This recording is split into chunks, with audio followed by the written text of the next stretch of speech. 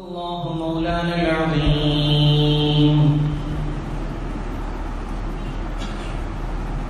الحمد لله رب العالمين، الصلاة والسلام على أشرف الأنبياء والمرسلين وعلى آله وصحبه أجمعين. رب اشرح لي صدري ويسر لي أمري واحلل عقدة من لساني يفقهوا قولي. اللهم إني أعوذ بك من شر نفسي ومن شر كل دابة أنت آخذ بناصيتها إن ربي على صراط مستقيم.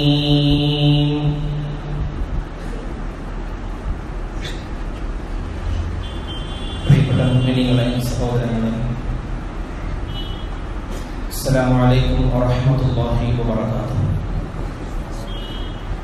അല്ലാഹു സുബ്ഹാനഹു വ തആല നമ്മുടെ ഈ സംഗമത്തെ സമ്പൂർണ്ണമായും സ്വീകരിക്കുമാറാവട്ടെ.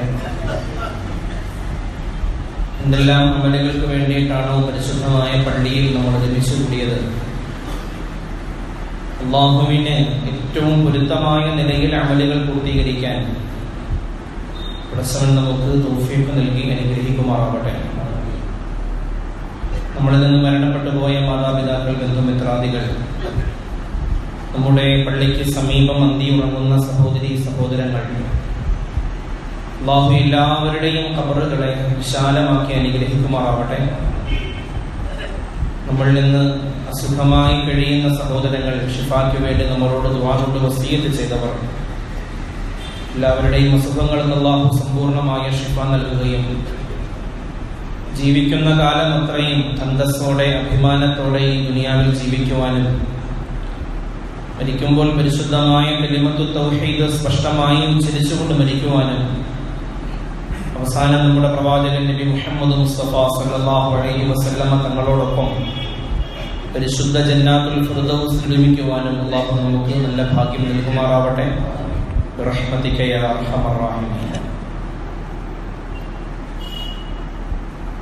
പ്രിയപ്പെട്ട മുഅ്മിനീങ്ങളെ, പരിശുദ്ധ ഇസ്ലാമിന്റെയും മുസ്ലിമീങ്ങളുടെയും സംസ്കാരത്തെ വിളിച്ചോതുന്ന പരസ്പര ഐക്യത്തിന്റെ ഏറ്റവും കൃത്യമായ സാക്ഷ്യമാണ് വിശുദ്ധമായ പള്ളികൾ. മസ്ജിദ് അഥവാ പള്ളി മുഅ്മിനീങ്ങളെ സംബന്ധിച്ചിടത്തോളം അവരുടെ ഈമാനികമായ, വിശ്വാസപരമായ, സാമൂഹ്യമായ, സാംസ്കാരികമായ മുഴുവൻ വിഷയങ്ങളുടെയും കേന്ദ്രങ്ങളാണ്. ഒരു നാട്ടിലെ ഒരു പള്ളി, ഒരു മഹല്ലിലെ ഒരു ജുമാ മസ്ജിദ്, അതുകൂടാതെ നമ്മുടെ നാടുകളിലുള്ള വിവിധങ്ങളായ ചെറുതും വലുതുമായ പള്ളികൾ അല്ലാഹുവിന്റെ ഭവനങ്ങളാണ് അവ എന്നാണ് നമ്മുടെ പ്രവാചകൻ മുഹമ്മദ് മുസ്തഫ സല്ലല്ലാഹു അലൈഹി വസല്ലമ തങ്ങൾ നമ്മളെ പഠിപ്പിച്ചിരിക്കുന്നത്. നമ്മളിപ്പോ ഇരിക്കുന്ന ഈ പള്ളി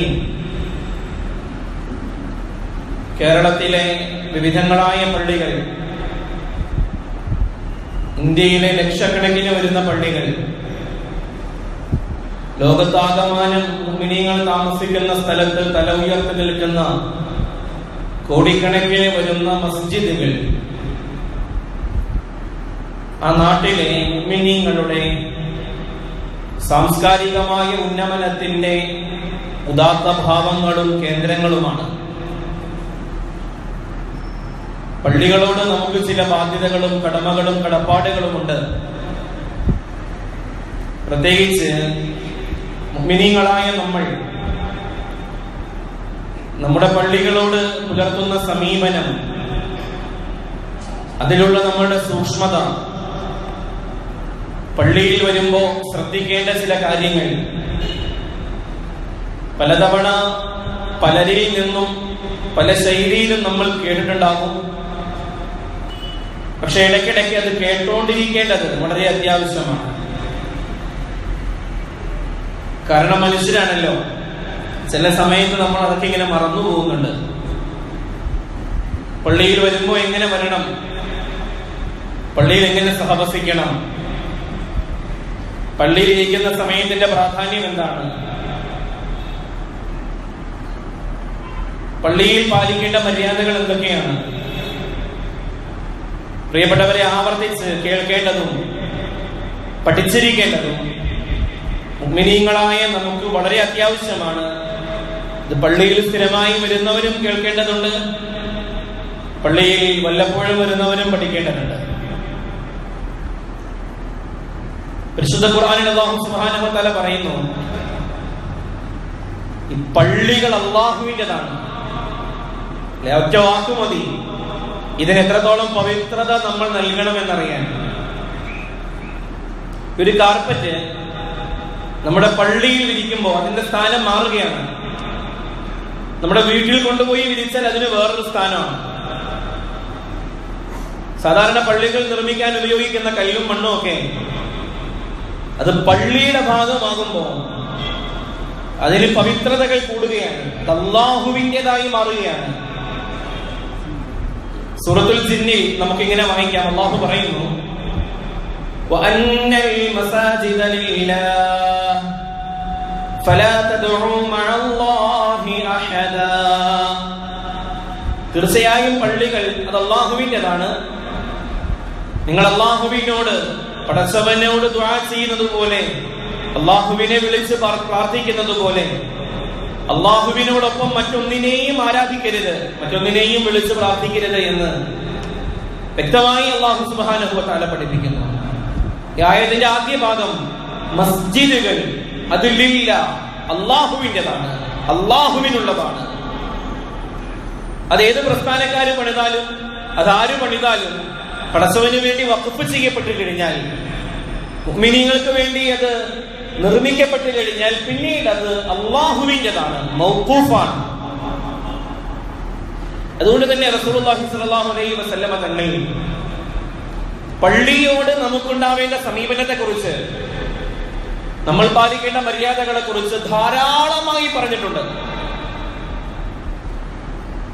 അതിലെ ഹദീസുകൾ നമ്മൾ എണ്ണി നോക്കുമ്പോ ഇത്രയധികം മര്യാദകളും ഇത്രയധികം കടമകളും കടപ്പാടുകളും നമ്മൾ ഈ ഇരിക്കുന്ന സ്ഥലത്തിനോട് നമുക്കുണ്ടോ എന്ന് ഗൗരവത്തോടെ നാം ഓർത്തുപോകുന്നത്ര ഷഫീഉന മുഹമ്മദ് മുസ്തഫ സല്ലല്ലാഹു അലൈഹി വസല്ലമ തങ്ങൾ പള്ളികളെ കുറിച്ച് പറയുന്നുണ്ട്. ഏറ്റവും പ്രസിദ്ധമായ ഒരു ഹദീസ് ഉണ്ട്. ഈ ഭൂമിയിൽ പല നാടുകളുണ്ട്, പല സ്ഥലങ്ങളുണ്ട്, കാണാൻ കൊള്ളാവുന്ന സ്ഥലങ്ങളുണ്ട്.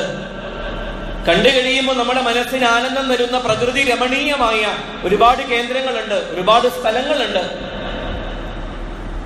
നമ്മളുടെ കണ്ണുകളെ ആശ്ചര്യഭരിതമാക്കുന്ന, ഹൃദയങ്ങളെ വല്ലാതെ കുളിർമയിലാക്കുന്ന, നയനാനന്ദകരമായ ശില്പചാതുര്യത്താൽ തിളങ്ങി നിൽക്കുന്ന പല നിർമ്മിതികളുമുണ്ട്.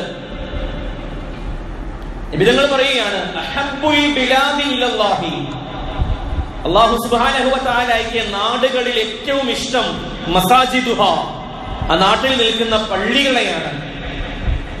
വഅബ്ഗദുൽ ബിലാദി ഇലല്ലാഹ്, അല്ലാഹുവിന് ഒരു നാട്ടിൽ കൂടുതൽ ദേഷ്യം വരുന്ന സ്ഥലം, സൂക്ഷ്മതകൾ കുറഞ്ഞു പോകുമ്പോ, കച്ചവടക്കാര് കച്ചവടത്തിൽ മാന്യത പുലർത്താതെ വരുമ്പോ, കൂടുതലായി നുണ പറയേണ്ട സാഹചര്യങ്ങൾ വരുന്ന, കള്ളം പറയേണ്ട സാഹചര്യങ്ങൾ വരുന്ന, ബഹളമുണ്ടാകേണ്ട അവസ്ഥകൾ വരുന്ന കമ്പോളങ്ങളാണ്, മാർക്കറ്റുകളാണ് അള്ളാഹുവിന് വെറുപ്പുള്ള സ്ഥലം എന്ന് നബി തങ്ങൾ സല്ലല്ലാഹു അലൈഹി വസല്ലം. മാർക്കറ്റൊക്കെ അള്ളാഹുവിന് ഇഷ്ടമില്ലാത്തതാണ്, കച്ചവടമൊക്കെ പടച്ചവൻ വെറുത്തതാണെന്നല്ല വാക്കിന്റെ അർത്ഥം. അതുകൊണ്ടാണ് ഞാൻ അതിന് മുമ്പ് 2-3 വിശദീകരണങ്ങൾ പറഞ്ഞത്. സാധാരണ നിലയിൽ മാർക്കറ്റുകളിൽ ബഹളങ്ങളാണ്, അവിടെ കൂടുതലായി കള്ളങ്ങൾ പറയപ്പെടാനുള്ള, നുണകൾ പറയപ്പെടാനുള്ള സാധ്യതകളുണ്ട്. അതുകൊണ്ട് ആ സ്ഥലങ്ങൾ അള്ളാഹുവിന് വേണ്ടി നിർമ്മിക്കപ്പെട്ട പള്ളികൾ ഒരു നാട്ടിൽ ഏറ്റവും പ്രിയങ്കരമായതുപോലെ ദീനീയായ നിയമങ്ങൾ ലംഘിക്കപ്പെടാൻ സാധ്യതയുള്ള സ്ഥലങ്ങൾ അള്ളാഹുവിന് ഏറ്റവും വെറുപ്പുള്ള സ്ഥലങ്ങളാണെന്ന് മുഹമ്മദ് മുസ്തഫ സല്ലല്ലാഹു അലൈഹി വസല്ലം. അള്ളാഹുവിന് ഏറ്റവും ഇഷ്ടമുള്ള സ്ഥലത്താണ് നമ്മൾ ഇരിക്കുന്നത്. നമ്മൾ 5 നേരവും നമ്മളുടെ പള്ളിയിലേക്ക് വരുന്നുണ്ടെങ്കിൽ നമ്മൾ വരുന്നത് ഈ നാട്ടിൽ അള്ളാഹുവിന് ഏറ്റവും ഇഷ്ടമുള്ള സ്ഥലത്തേക്കാണ്. കാരിക്കോടിലുള്ളവർ ഈ പള്ളിയിലേക്ക് വരുന്നുണ്ടെങ്കിൽ കാരിക്കോടിൽ അള്ളാഹുവിന് നിന്റെ വീടിനേക്കാൾ ഇഷ്ടമായ ഏറ്റവും അള്ളാഹുവിന് പൊരുത്തമുള്ള ഒരു കേന്ദ്രത്തിലേക്കാണ് നീ വരുന്നത്. കുമ്മങ്ങല് പള്ളിയിലേക്കാണെങ്കിലും കീരിയോട് പള്ളിയിലേക്കാണെങ്കിലും പള്ളികൾ ആ നാട്ടിലെ അള്ളാഹുവിന് ഏറ്റവും ഇഷ്ടമുള്ള സ്ഥലമാണ്. ആ സ്ഥലത്തിലേക്കാണ് നിങ്ങൾ പോകുന്നത്. നിങ്ങൾക്കറിയോ, നബി തങ്ങൾ ഒരു ഹദീസ് പറയുന്നുണ്ട് സല്ലല്ലാഹു അലൈഹി വസല്ലം. പള്ളിയിലേക്ക് വരുന്നതിന്റെ പ്രാധാന്യത്തെ പഠിപ്പിക്കുന്ന ഏറ്റവും സുന്ദരമായ ലളിതമായ വാക്കിലെ ഒരു ഹദീസ്. പ്രവാചകർ പറയുകയാണ് സല്ലല്ലാഹു അലൈഹി വസല്ലം, മൻ തവല്ലഅ, ആരെങ്കിലും വുദൂ ചെയ്യുകയും ഫഅഹ്സന വുദൂഅഹു, നല്ല നിലയിൽ വുദൂഇനെ പൂർത്തിയാക്കുകയും സുമ്മ അത്തൽ മസ്ജിദ, പിന്നീട് അവൻ പള്ളിയിലേക്ക് വരികയും ചെയ്താൽ ഫഇന്നമാ ഹുവ സായിറുല്ലാഹ്, അവൻ അല്ലാഹുവിനെ സന്ദർശിക്കാൻ വന്നവനാണ്. ഫഹഖ്ഖുൻ അലൽ മസ്ഊരി അൻ യുക്രിമ സായിറ, സന്ദർശിക്കപ്പെടുന്ന അള്ളാഹുവിന്റെ കടമയാണ്, അള്ളാഹുവിന്റെ ബാധ്യതയാണ് സന്ദർശിക്കാൻ വരുന്നവനെ ബഹുമാനിക്കുക എന്നത്. പള്ളിയിലേക്ക് വരുമ്പോ, നമ്മളിപ്പോ പള്ളിയിലേക്ക് വരുമ്പോ നമ്മൾ ഈ പള്ളിയെ സന്ദർശിക്കാൻ വരുന്നവനാണ്. യഥാർത്ഥത്തിൽ അവൻ സന്ദർശിക്കുന്നത് അള്ളാഹുവിനെയാണ്. അള്ളാഹുവിനെ കാണാൻ വന്നിരിക്കുകയാണ് നമ്മൾ. അതുകൊണ്ട് ആതിഥേയനായ അള്ളാഹുവിന്റെ ബാധ്യതയാണ്, കടമയാണ് സന്ദർശിക്കാൻ വരുന്നവനെ ബഹുമാനിക്കൽ. അഥവാ പള്ളിയെ സന്ദർശിക്കാൻ വരുന്നവനെ തിരിച്ച് അല്ലാഹു തആല ആദരിക്കും എന്നുള്ളത് സംശയമില്ലാത്ത കാര്യമാണ്. കാരണം അത്രയും പവിത്രമായ സ്ഥലത്തിലേക്കാണ് അവൻ എത്തിയിരിക്കുന്നത്. അള്ളാഹുവിന് ഏറ്റവും ഇഷ്ടമുള്ള സ്ഥലം. പള്ളിയിലേക്ക് വരുന്നവനെ അള്ളാഹു ബഹുമാനിക്കും, അള്ളാഹു ആദരിക്കും. അള്ളാഹു ആദരിക്കുക എന്ന് പറയാൻ എന്താ അർത്ഥം? പരസ്പരം ബഹുമാനിക്കുക എന്ന് പറയാൻ എന്താണ്? ജീവിതത്തിൽ അവന്റെ മുഴുവൻ മേഖലകളിലും അള്ളാഹുവിന്റെ ഒരു ഇടപെടൽ ഉണ്ടാകും എന്നർത്ഥം. എന്താണ് അള്ളാഹുവിന്റെ ആദരവ്, അള്ളാഹുവിന്റെ ബഹുമാനം? അത് കിട്ടുന്ന സ്ഥലങ്ങളാണ്, അത് കിട്ടാൻ ഏറ്റവും കൂടുതൽ അല്ലാഹു തആല തുറഞ്ഞു വെച്ചിരിക്കുന്ന കേന്ദ്രങ്ങളാണ് നമ്മുടെ നാട്ടിലെ പള്ളികൾ. ഇതിനപ്പുറം മറ്റേത് വാക്കാണ്, ഏത് ഹദീസാണ് പള്ളിയുമായി ബന്ധപ്പെടുന്നതിന്റെ പ്രാധാന്യം മനസ്സിലാക്കാൻ വേണ്ടത്? പ്രസിദ്ധമായ മറ്റൊരു ഹദീസുണ്ട്.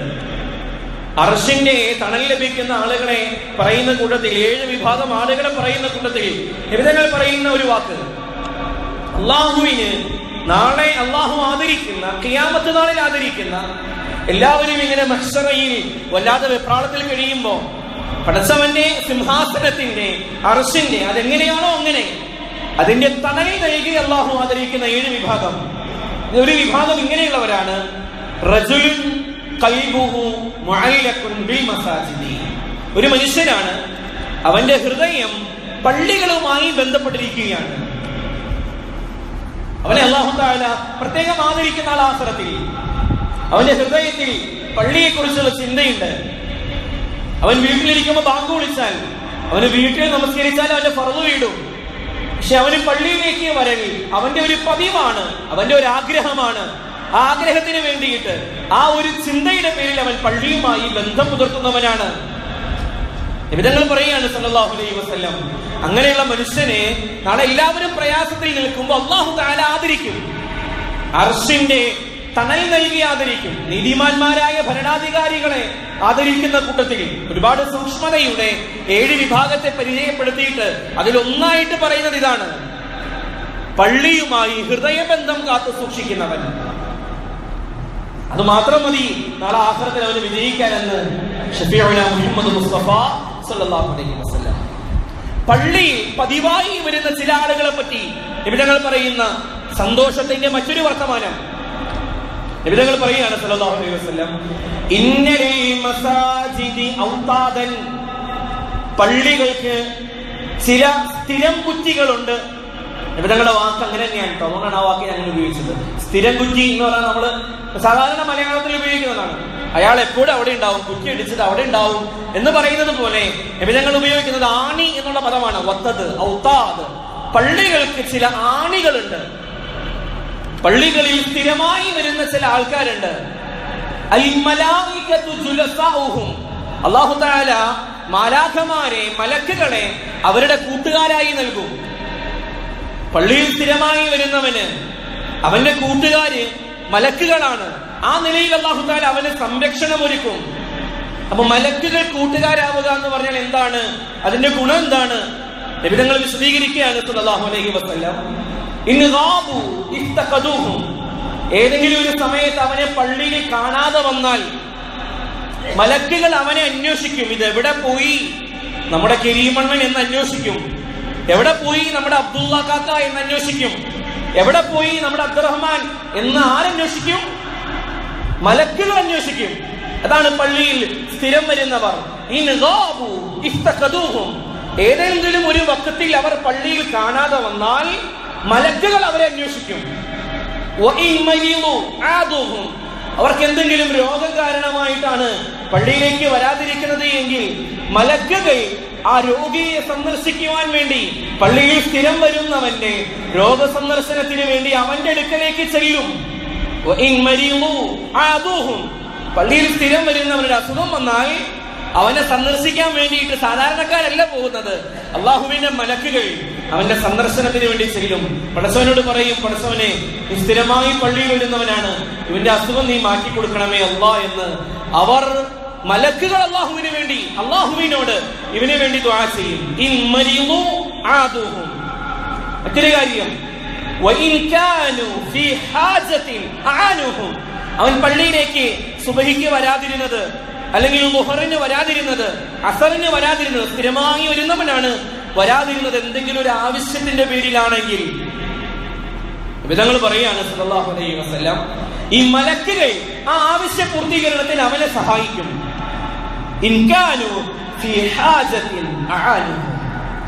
പള്ളിയിൽ സ്ഥിരമായി വരുന്നവൻ ഏതെങ്കിലും ഒരു വക്തിന് കാണാതാകുമ്പോ മലക്കുകൾ അവനെ അന്വേഷിച്ച് അവന്റെ അടുക്കലേക്ക് ചെല്ലുമെന്ന് ഒന്നാലോചിച്ച് നോക്കുക. എത്ര വലിയ മഹത്വത്തിലേക്കാണ് പള്ളിയുമായി ബന്ധം പുലർത്തുന്നവർ, പള്ളിയുമായി ഹൃദയംഗമായ ബന്ധമുള്ളവർ എത്തിച്ചേരുന്നത് എന്ന്. ഇത്തരത്തിൽ പ്രിയപ്പെട്ടവരെ ഒരുപാട് ഹദീസുകൾ കാണാം. പള്ളിയുമായി ബന്ധം പുലർത്തുന്നവർക്ക്, പള്ളിയിൽ സ്ഥിരമായി വരുന്നവർക്ക് വീട്ടിലുള്ള നമസ്കാരത്തിനേക്കാളും എത്രയോ മഹത്തരമാണ് പള്ളിയിലെ നമസ്കാരം. പള്ളിയുമായി ഹൃദയത്തിന് ബന്ധമുണ്ടാവുക എന്നത് യഥാർത്ഥത്തിൽ പടച്ചവനുമായിട്ടുള്ള ബന്ധത്തിന്റെ ഏറ്റവും വലിയ തെളിവാണ്. ഇതാ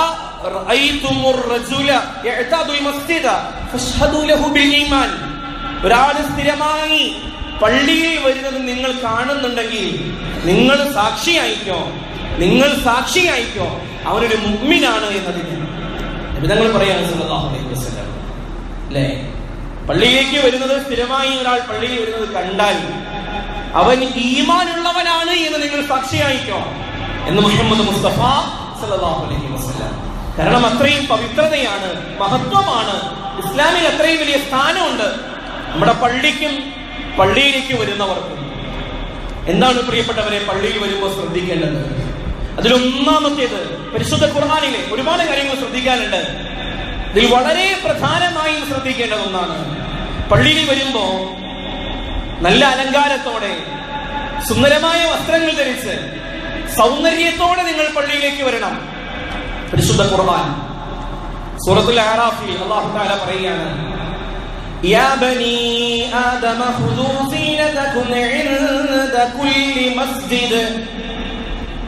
യാ ബനീ ആദം, മനുഷ്യരെ, ആദമിന്റെ മക്കളെ, ഖുദൂ സീനതകും ഇൻദ കുല്ലി മസ്ജിദ്, നിങ്ങളുടെ സൗന്ദര്യവും കൊണ്ട് നിങ്ങൾ വരണം, നിങ്ങളുടെ ഭംഗിയെ, അലങ്കാരത്തെ നിങ്ങൾ കൂടെ കൂട്ടണം.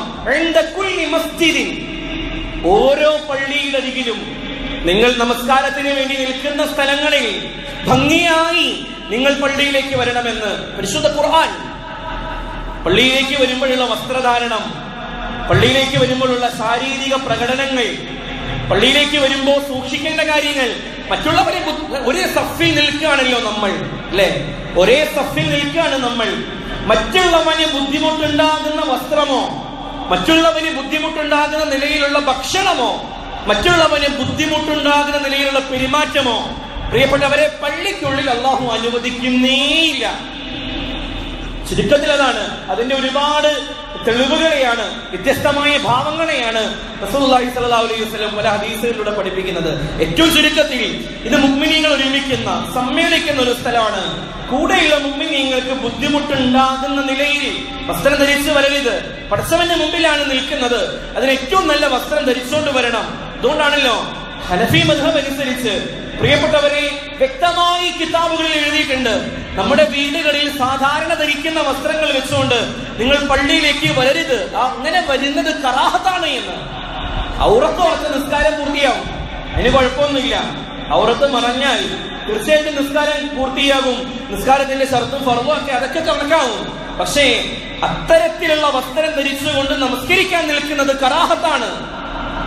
അതുകൊണ്ടാണ് ഈ ലുങ്കി എടുത്തുകൊണ്ട് വരുന്നതിനെയൊക്കെ നമ്മുടെ മഹാന്മാര് ചെറിയ നിലയിൽ വിമർശിച്ചിരിക്കുന്നത്. കറാഹത്ത് എന്ന് പറഞ്ഞത് വീട്ടിൽ സാധാരണ നിലയിൽ ഉപയോഗിക്കുന്ന വസ്ത്രങ്ങൾ അല്ലെ, അതിന് ഇമാം ഗസാലിയൊക്കെ ചോദിക്കുന്ന ഒരു ചോദ്യമുണ്ട് റഹ്മത്തുള്ളാഹി തആല അലൈഹി.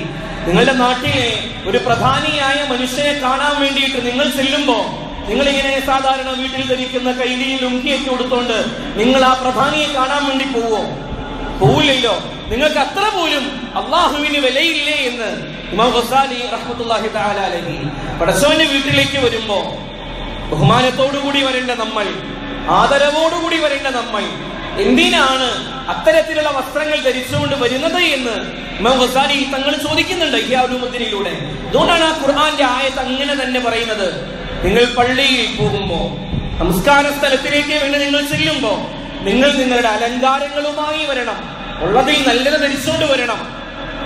അതാണ് നമസ്കാരത്തിന്റെ പൂർണ്ണത, അതാണ് പള്ളിയിലേക്കുള്ള നമ്മളുടെ കടമകളുടെ പൂർണ്ണതയിൽ ആദ്യമായി ശ്രദ്ധിക്കേണ്ടത്. മറ്റുള്ളവർക്ക് ബുദ്ധിമുട്ടുണ്ടാകുന്ന നിലയിലാവരുത്. പള്ളിയിൽ വളരെ ശ്രദ്ധിക്കേണ്ട ഒന്നാണ്. മറ്റൊന്ന് നബിതങ്ങൾ പഠിപ്പിക്കുന്നുണ്ട്. എത്ര സൂക്ഷ്മമായിട്ടാണ് നബിതങ്ങൾ ആ വിഷയം കൈകാര്യം ചെയ്തെന്നറിയോ? വളരെ സൂക്ഷ്മമായിട്ടാണ്. പ്രവാചകൻ പറഞ്ഞു, ഈ പച്ച ഉള്ളി കഴിച്ചിട്ട് നിങ്ങൾ എന്ത് ചെയ്യരുത്, പള്ളിയിലേക്ക് വരല്ലേ എന്ന്. പച്ച ഉള്ളി കഴിച്ചിട്ട് നിങ്ങൾ പള്ളിയിലേക്ക് വരല്ലേ എന്ന്. കാരണം ഈ പച്ച ഉള്ളി കഴിച്ചാൽ ചെറിയൊരു ദുർഗന്ധം ഉണ്ടാവും, ഒരു വായുനാറ്റം ഉണ്ടാകും, ആമാശയത്തിൽ നിന്ന് ഒരു പ്രത്യേക ഗ്യാസ് വരും. ആ ഗ്യാസിന് ചെറിയ സ്മെല്ല് ഉണ്ടാവും. എല്ലാവരും പറയുന്ന കാര്യമാണ്, ചെറിയ സ്മെല്ല് ഉണ്ടാവും. അങ്ങനെയുള്ളത് കഴിച്ചോണ്ട് വരല്ലേ. കാരണം സുജൂദിൽ കിടക്കുമ്പോ, നിന്റെ ശ്വാസം വിടുമ്പോ, നിന്റെ അടുത്ത് കിടക്കുന്നവന്, നിന്റെ അടുത്ത് സുജൂദിൽ കഴിയുന്നവന് പടച്ചവനെ ഒന്ന് ഈ സുജൂദ് തീർന്നായിരുന്നെങ്കിൽ എന്ന് ചിന്ത തോന്നിപ്പോവും. അതുകൊണ്ട് പള്ളിയിലേക്ക് വരുമ്പോ ഈ ഉള്ളി കഴിച്ചിട്ട് എത്ര സൂക്ഷ്മമായിട്ടാണ് നബിതങ്ങൾ പഠിപ്പിക്കുന്നത്. മൻ അക്കല സൂമ ഫലാ യഖ്റുബന്ന മുസല്ലാന. ഉള്ളി കഴിക്കൽ ഹറാമാണോ? ആണോ? ഉള്ളി കഴിക്കൽ ഹറാമൊന്നുമല്ല, ഉള്ളി കഴിക്കൽ ഹലാലാണ്, ജായിസാണ്. പക്ഷെ പള്ളിയിലേക്ക് വരുമ്പോ പച്ച ഉള്ളി കഴിച്ചിട്ട് വരല്ലേ. ഇനി നബിതങ്ങൾ പറഞ്ഞു, നിങ്ങൾക്കത് കഴിച്ചേ മതിയാവുമെങ്കിൽ നിങ്ങൾ അതിനെ ഒന്ന് വേവിച്ചിട്ട് കഴിച്ചിട്ട് വാ. അങ്ങനെയാണെങ്കിൽ ആ ദുർഗന്ധം വരില്ല എന്ന് അത്രയും സൂക്ഷ്മതയോടെ പറയുന്നുണ്ട് മുഹമ്മദ് മുസ്തഫ സല്ലല്ലാഹു അലൈഹി വസല്ലം. അല്ലെ, ചില ആളുകളുടെ സുജൂദിന്റെ സമയത്ത് സ്ഥിരമായി വീഡിയോ വലിക്കുന്നവർ, സ്ഥിരമായി സിഗരറ്റ് ഉപയോഗിക്കുന്നവർ, അല്ലെ, ചില ആളുകൾ മുസാഫഹത്തി ബീഡിയും സിഗരറ്റൊക്കെ ഇങ്ങനെ പുറയിലേക്ക് മാറ്റി വെച്ചിട്ട് എന്ത് ചെയ്യും, കൈ തരും. ചിലപ്പോ പ്രിയപ്പെട്ടവരെ, നമ്മൾ സാധാരണ മുസാഫഹത്ത് കഴിയുമ്പോ അറിയാതെ നമ്മൾ കൈ ഇങ്ങനെ മുഖത്തേക്കൊന്ന് തടവലുണ്ട്, അതറിയാതെ വന്നു പോകുന്നതാണ്. മുസാഫഹത്തിലൂടെ പൂർത്തിയായി. പക്ഷെ ഇങ്ങനെയുള്ളവര് ചിലപ്പോ മുസാഫത്ത് ചെയ്തിട്ട് നമ്മളിങ്ങനെ മുഖം തടവുമ്പോ പടച്ചവനെ ഇതെന്തൊരു സ്മെല്ലാണ് എന്ന് തോന്നിപ്പോകുന്നത്. അത്തരത്തിൽ പള്ളിയിലേക്ക് വരല്ലേ. വിധങ്ങൾ പറയാണ്, നന്നായിട്ട് വൃത്തിയായിട്ട് വാ, സുന്ദരമായിട്ട് വാ. പച്ച ഉള്ളി കഴിച്ചിട്ട് ദുർഗന്ധം ഉണ്ടാകുന്ന നിലയിൽ പോലും പള്ളിയിലേക്ക് വരല്ലേ എന്ന് നബിതങ്ങൾ പഠിപ്പിക്കുമ്പോ പ്രിയപ്പെട്ടവരെ, ഇത് ആരെയും കുറ്റപ്പെടുത്തുന്നൊന്നുമില്ല. ചിലതിങ്ങനെ ഇടയ്ക്കിടയ്ക്ക് പറഞ്ഞുകൊണ്ടിരിക്കണം. നമ്മൾ സൂക്ഷ്മതയില്ലാതെ, അറിവില്ലായ്മയുടെ പേരിൽ ചിലപ്പോഴൊക്കെ നമുക്ക് ഈ അബദ്ധങ്ങൾ സംഭവിച്ചു. അത് സംഭവിക്കാതിരിക്കാനാണ് പള്ളിയിൽ വരുമ്പോ അത്തരം കാര്യങ്ങൾ പ്രത്യേകിച്ച് പ്രിയപ്പെട്ട സഹോദരങ്ങളെ നമ്മൾ ശ്രദ്ധിക്കണം. അത്തരം വരെ, അത്രയും ചെറിയ വിഷയം വരെ പ്രവാചകർ സല്ലല്ലാഹു അലൈഹി വസല്ലമ തങ്ങൾ എടുത്തു പറയുകയും സഹാബാക്കളെ ബോധവൽക്കരിക്കുകയും ചെയ്യുകയാണ്. കൃത്യമായി സഹാബാക്കൾക്ക് പഠിപ്പിച്ചു കൊടുക്കുകയാണ്. മറ്റൊരു ഹദീസിൽ കാണാം, നബി സല്ലല്ലാഹു അലൈഹി വസല്ലം തങ്ങൾ പറയാണ്, ഒരിക്കലും നിങ്ങൾ പള്ളികളിൽ അഴുക്ക് വീഴ്ത്തരുത്. പള്ളി എന്ത് ചെയ്യരുത്? അഴുക്ക് വീഴ്ത്തരുത്. പള്ളി അഴുക്കിടാനുള്ള സ്ഥലമല്ല. അഴുക്കെടുത്തു കളയാനുള്ള സ്ഥലമാണ്. അഴുക്കാക്കാൻ പാടില്ല. പള്ളിയിലിരിക്കുമ്പോ കാലിന്റെ നഖം ഇങ്ങനെ ചുരണ്ടി നഖത്തിന്റെ പൊട്ടും പൊടിയൊക്കെ പള്ളിക്കകത്ത് വീഴും. അടുത്ത ആള് സുജൂദ് ചെയ്യുന്നത് അതിന്റെ മുഖത്തായിരിക്കും, അതിന്റെ പുറത്തായിരിക്കും. അല്ലേ, ആലോചിച്ച് നോക്കിയേ. പള്ളിയിൽ നിങ്ങൾ അഴുക്കാക്കരുത്. പള്ളിയിൽ നിന്ന് അഴുക്കുകളെ എടുത്തു പുറത്തു കളയണം. അതിന് മുതലസ്ഥാനം വിളിക്കാനും കാത്തിക്കണ്ട. എന്ത് ചെയ്യണം? പള്ളിയിലെ അഴുക്കുകൾ നമ്മളെടുത്ത് പുറത്തു കളയണം. നിബിധങ്ങൾ പറയുകയാണ്, നിങ്ങൾക്ക് സ്വർഗത്തിൽ ഒരു വീട് വേണോ? സ്വർഗത്തിൽ നിങ്ങൾക്കൊരു മാളിക വേണമെന്നുണ്ടോ? നിങ്ങൾ പള്ളിയിൽ അഴുക്കൊന്ന് വൃത്തിയായിക്കോളൂ. അപ്പൊ അഴുക്കാക്കുന്നവന് വരുന്ന താക്കീത് എന്തായിരിക്കും എന്ന് ആലോചിച്ച് നോക്കുക. നിബിധങ്ങൾ പറയാണ് സല്ലല്ലാഹു അലൈഹി വസല്ലം, മൻ അഖ്റജ അദം മിനൽ മസ്ജിദി, ആരെങ്കിലും പള്ളിയിൽ നിന്നൊരു അഴുക്കെടുത്ത് പുറത്തേക്ക് കളഞ്ഞാൽ ബനല്ലാഹു ലഹു ബൈതൻ ഫിൽ ജന്ന, അല്ലാഹു അവന് സ്വർഗത്തിൽ ഒരു ഭവനം നിർമ്മിച്ചു നൽകും. വേറെ പണിയൊന്നും എടുത്തില്ല. അത് ചെയ്തെന്താണ്? പള്ളിയിൽ കിടന്ന ഒരു അഴുക്കെടുത്ത് പുറത്തേക്ക് കളഞ്ഞു എന്നത് മാത്രമാണ്. വിധങ്ങൾ പറഞ്ഞു സല്ലല്ലാഹു അലൈഹി വസല്ലം, ഇബ്നു അൽ മസാജിദ, നിങ്ങൾ പള്ളികൾ നിർമ്മിച്ചുകൊണ്ടേയിരിക്കൂ. വഅഖ്രിജു അൽ ഖുമാമത മിൻഹാ, പള്ളിയിൽ കിടക്കുന്ന അഴുക്കുകളെ നിങ്ങൾ പുറത്തേക്ക് കളയുകയും ചെയ്യൂ. ഫഇന്ന ഇഖ്റാജൽ ഖുമാമതി മിൻഹാ, പള്ളിയിൽ നിന്നും അഴുക്കെടുത്ത് മാറ്റുന്നത് മുഹൂറുൽ ഹൂറിൽ ഐൻ, സ്വർഗീയ സ്ത്രീകൾക്ക് നൽകുന്ന മഹറാണ് എന്ന് മുഹമ്മദ് മുസ്തഫ സല്ലല്ലാഹു അലൈഹി വസല്ലം. ഇത് പള്ളിയിൽ നിന്ന് അഴുക്കെടുത്ത് കളയുന്നവന് കിട്ടുന്ന കൂലിയാണ്. അപ്പൊ പള്ളിയിൽ അഴുക്കിടുന്നവന് വരുന്ന താക്കീത് എന്തായിരിക്കും ആലോചിച്ച് നോക്കുക. പള്ളി അഴുക്കാക്കാൻ പാടില്ല, പള്ളിയിൽ അഴുക്ക് വീഴ്ത്താൻ പാടില്ല, അഴുക്കായ അവസ്ഥയിൽ പള്ളിയിലേക്ക് വരാൻ പാടില്ല. പള്ളിയിൽ വരുമ്പോ ശ്രദ്ധയോടെ വരണം, മറ്റുള്ളവർക്ക് ബുദ്ധിമുട്ടുണ്ടാകാത്ത നിലയിൽ വരണം. പള്ളിയിൽ അഴുക്കിടാനും പാടില്ല. ഇതൊരു ഹദീസ് കേട്ടോ നിങ്ങൾ സല്ലല്ലാഹു അലൈഹി വസല്ലം. നബിതങ്ങൾ പറയാണ് സല്ലല്ലാഹു അലൈഹി വസല്ലം, നബിതങ്ങളുടെ കാലത്ത് ഒരു കറുത്ത വർഗ്ഗക്കാരിയായ സ്ത്രീ ഉണ്ടായിരുന്നു. ആ സ്ത്രീയുടെ പ്രത്യേകത എന്ന് പറഞ്ഞാൽ ആരും അധികം ശ്രദ്ധിക്കുന്നവരൊന്നുമല്ല. ആ സ്ത്രീക്ക് ഒരു പ്രത്യേകതയുണ്ട്. സഹാബാക്കളൊക്കെ പള്ളിയിൽ നിന്ന് ഒഴിയുന്ന സമയത്ത് അവർ പള്ളിയുടെ മുറ്റമൊക്കെ അവിടെ കിടക്കുന്ന ഇലയും പൊട്ടും പൊടിയൊക്കെ അവർ വൃത്തിയാക്കിയിടും. കുറച്ച് നാളുകൾ സല്ലല്ലാഹു അലൈഹി വസല്ലമ തങ്ങൾ അവരെ കണ്ടില്ല. നബിതങ്ങൾ അവരെ അന്വേഷിക്കുന്നു. ഒരു ഇമ്രഅത്തുൻ സൗദാ, ഒരു കറുത്ത വർഗ്ഗക്കാരിയായ പെണ്ണ്, ഇതെവിടെ പോയി? ആ സ്ത്രീ എപ്പോഴും പള്ളിയൊക്കെ വൃത്തിയായിക്കൊണ്ടിരുന്നതാണല്ലോ, ഇതെവിടെ പോയി? സഹാബാക്കൾ പറഞ്ഞു, തങ്ങളെ കുറച്ചു ദിവസം മുമ്പ് അവര് മരണപ്പെട്ടുപോയി, അവരെ ഞങ്ങൾ കബറടക്കുകയും ചെയ്തു. പ്രധാനപ്പെട്ട ആളൊന്നുമില്ല, അതുകൊണ്ട് അങ്ങയെ അറിയിക്കാൻ നിന്നില്ല, അങ്ങ് ഇവിടെ ഇല്ലായിരുന്നു, അതുകൊണ്ട് ഞങ്ങൾ കബറടക്കുകയും. ഇന്നത്തെ പോലെ മൊബൈലിൽ വിളിച്ചു പറയാനുള്ള സംവിധാനമൊന്നുമില്ലല്ലോ. നബിതങ്ങൾ വന്നപ്പോ അറിഞ്ഞുമില്ല, ആളെ കാണാതെ വന്നപ്പോ സല്ലല്ലാഹു അലൈഹി വസല്ലം തങ്ങൾ അന്വേഷിക്കുകയാണ്. പ്രിയപ്പെട്ടവരെ, നബിതങ്ങൾ എന്താ ചെയ്തെന്നറിയോ? സഹാബാക്കളോട് പറഞ്ഞു, ദുല്ലൂനി അലാ ഖബരിഹാ, നിങ്ങൾ എവിടെയാണ് കബറടക്കിയത്, അതെനിക്കൊന്ന് കാണിച്ചു തരിക. നബിതങ്ങൾ ആ കബറിന്റെ അരികിൽ ചെന്ന് നിന്നിട്ട് അവർക്ക് വേണ്ടി ദുആ ചെയ്തു എന്ന് ഹദീസിന്റെ കിതാബുകൾ. എന്തിനു വേണ്ടിയാണ്? എന്തിന്റെ പേരിലാണ്? അവർ ചെയ്ത അമല് വേറൊന്നുമില്ല. അവരാരാണെന്നോ അവരുടെ ചരിത്രത്തിന്റെ ജീവിതത്തിന്റെ അധിക ഭാഗങ്ങളുടെ അമലുകളും ഇബാദത്തുകളും എന്താണെന്നോ ഇതൊന്നും നബിതങ്ങൾ പറഞ്ഞിട്ടില്ല സല്ലല്ലാഹു അലൈഹി വസല്ലം. ഒറ്റ അമലേ ഉള്ളൂ, അവർ പള്ളി വൃത്തിയാക്കുമായിരുന്നു. നബിതങ്ങൾ അന്വേഷിച്ച് അവരുടെ ഖബറിനരികിൽ പോയി ദുആ ചെയ്തു എന്ന് ഹദീസിന്റെ കിതാബിൽ വ്യക്തമായി വായിക്കാം. കാരണം അവർ ചെയ്തുകൊണ്ടിരുന്നത് അത്രയും പ്രധാനപ്പെട്ട അമലാണ്, അത്രയും പ്രധാനപ്പെട്ട അമലാണ്. ഷാഫി മദ്ഹബ് അനുസരിച്ച് ആ ഖബറിനരികിൽ പോയി ദുആ ചെയ്തു എന്ന് പറഞ്ഞാൽ ഖബറിനരികിൽ പോയി നബിതങ്ങൾ രണ്ടാമത് നമസ്കരിച്ചു എന്നാണ്. ഹനഫി മദ്ഹബിന്റെ അർത്ഥം വരുമ്പോ ദുആ ചെയ്തു എന്നാകും. എന്താണെങ്കിലും അവരുടെ ഖബറിനരികിൽ ചെന്ന് പ്രവാചകൻ സല്ലല്ലാഹു അലൈഹി വസല്ലം തങ്ങൾ ദുആ ചെയ്തു. ഒന്നാലോചിച്ച് നോക്കുക, എത്ര വലിയ കൂലിയുള്ള കാര്യമായതുകൊണ്ടായിരിക്കാം, പ്രധാനപ്പെട്ട അമലായതുകൊണ്ടായിരിക്കാം സഹാബാക്കൾക്ക് നബിതങ്ങൾ ഇത്രയും ഗൗരവത്തിൽ ഒരു പാഠം പഠിപ്പിച്ചത്. മറ്റൊരു വളരെ പ്രധാനമായും ശ്രദ്ധിക്കേണ്ട ഒന്ന്, അതിനുവേണ്ടിയിട്ടാണ് ഇന്ന് ഈ വിഷയം പറയുന്നതും. പ്രിയപ്പെട്ടവരെ, പള്ളിയിലേക്ക് വരുമ്പോ നിങ്ങൾ ഈ പള്ളിയുടെ ഈ വരാന്ത വിട്ടിട്ട് അപ്പുറത്തേക്ക് നിങ്ങൾ എന്ത് സംസാരിച്ചോളൂ, ഒരു കുഴപ്പമില്ല. ഏത് പള്ളിയിലെയും മൗഖൂഫായ സ്ഥലം വിട്ടിട്ട് നമുക്ക് എന്തും പറയാം.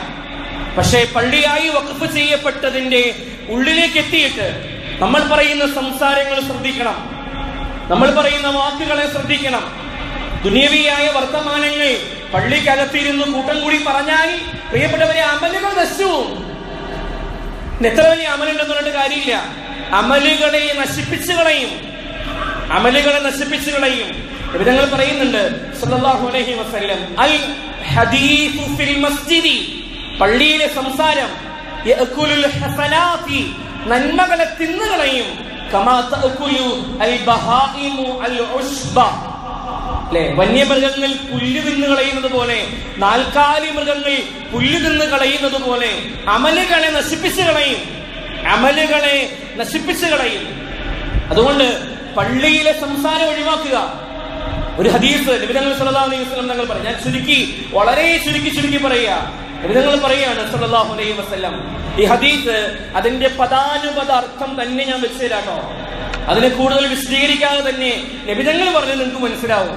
നബി തങ്ങൾ പറയാണ് സല്ലല്ലാഹു അലൈഹി വസല്ലം, സയകൂനു ഫി ആഖിരിൽ സമാനി റിജാലുൻ, അവസാന കാലമാകുമ്പോ കുറെ ആളുകൾ ഉണ്ടാകും, കുറെ പുരുഷന്മാർ, യഅ്തൂനൽ മസാജിദ, അവർ പള്ളികളിലേക്ക്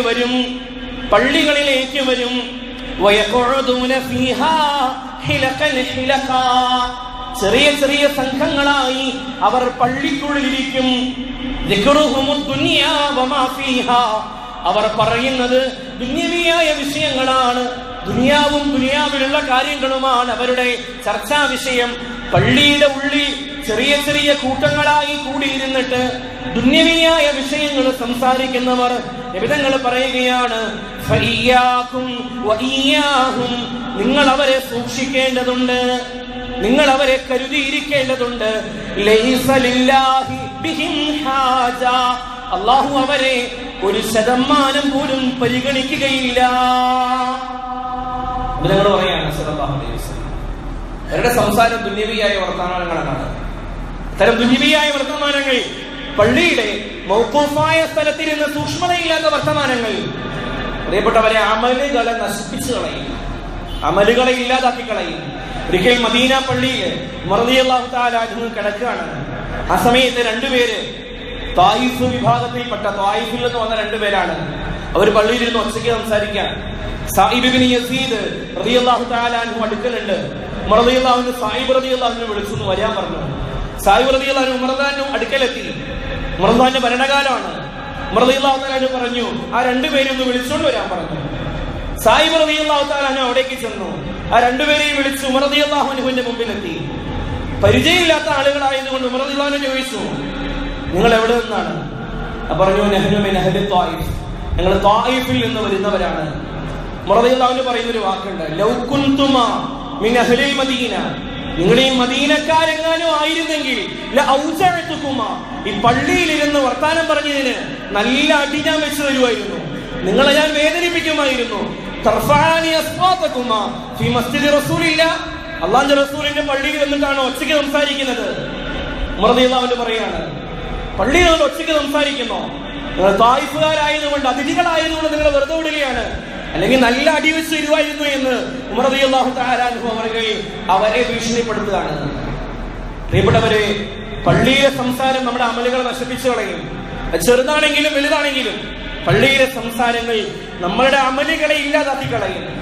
മറ്റൊരു പ്രധാനപ്പെട്ട വിഷയം, ഈ ജുമായുമായി ബന്ധപ്പെട്ട നബി തങ്ങൾ പറയുന്നുണ്ട് സല്ലല്ലാഹു അലൈഹി വസല്ലം, ചില മിടുക്കന്മാരായ ആളുകളുണ്ട്, അവരിങ്ങനെ താമസിച്ചു വരും, തെക്കി ഇടയ്ക്ക് സ്ഥലം ഉണ്ടെങ്കിൽ വന്നിരിക്കാനും കുഴപ്പമൊന്നുമില്ല, ആരെയും ബുദ്ധിമുട്ടിക്കാതെ നമുക്കൊരു സ്ഥലത്തേക്ക് വന്ന് എത്താൻ കഴിയുമെങ്കിൽ നമുക്ക് ആ സ്ഥലത്ത് വന്നിരിക്കാൻ അതിന് യാതൊരു കുഴപ്പമില്ല.